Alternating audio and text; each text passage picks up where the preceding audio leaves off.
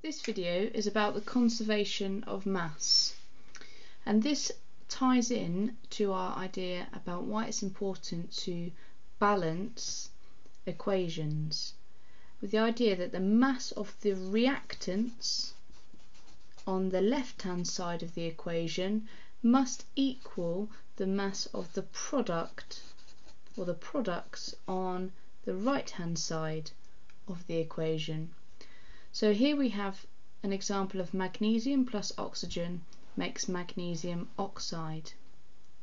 And the reason why we balance the equation is because we need to make sure that there are no atoms gained or lost in the chemical reaction.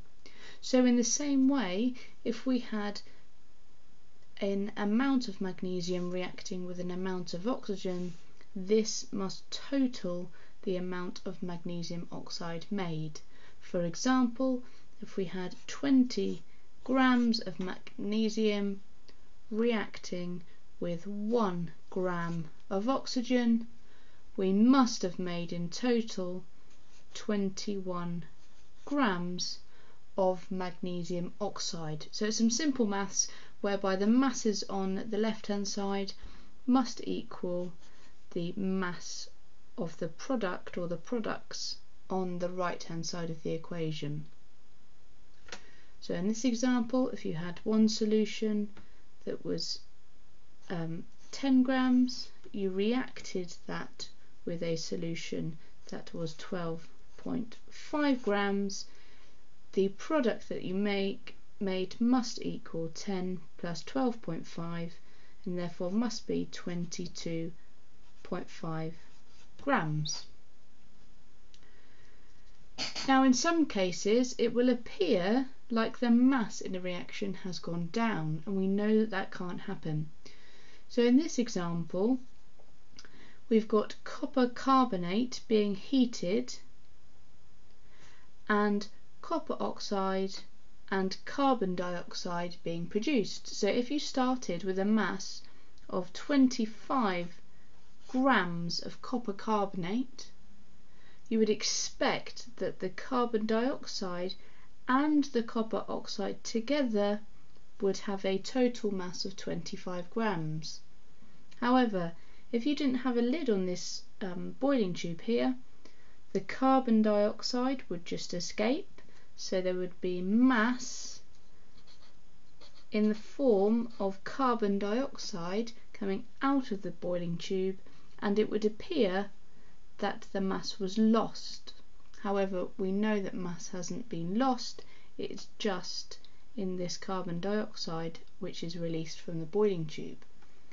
So when you come to weigh the solid that's left, you may well have, for example, 22 grams of copper oxide, and it would appear that the substance has lost mass. We've got 25 grams here, 22 grams here, but we know this can't happen, so that we know that 3 grams of carbon dioxide must have been released, because together the substance at the start of the reaction must weigh the same as the products of the reaction. So 25 grams of copper carbonate to start with, we must have 25 grams on the other side, which we get from 22 grams of copper oxide added to 3 grams of carbon dioxide to make 25 grams in total. So if you get a question where it appears the mass has gone down, think to yourself, could a gas have been released, and will that explain the apparent mass lost? Here are some questions for you to have a go at in relation to the conservation of mass. If you pause the video, you can have a go at the questions and then play the video again to see if you got them right. So we've got 15 grams plus 50 grams on this side, which gives a total of 65 grams. On this side of the reaction we've got 60 grams of sodium chloride, therefore we must have 5 grams of hydrogen, because then we have 60 plus 5, which makes 65 grams overall on the right hand side of the equation and 65 grams on the left hand side of the equation.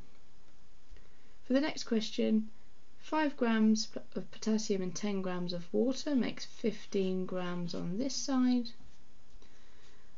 We have got 1 gram of hydrogen being released, therefore we must have 14 grams of potassium hydroxide, because 14 plus the 1 makes 15 grams, which is the same as on the left hand side of the equation. For question 3, Ben heated 31.5 grams of copper and made 39.5 grams of copper oxide. What gas reacted with copper to make copper oxide, and what is the mass of the gas that reacted? So remembering what happens when metals react with oxygen, they make oxides. So the gas that's reacted with the copper is oxygen, and if he had 31.5 grams of copper but now has 39.5 grams of copper oxide, it must have reacted with 8 grams of oxygen, because 31.5 plus 8 makes 39.5.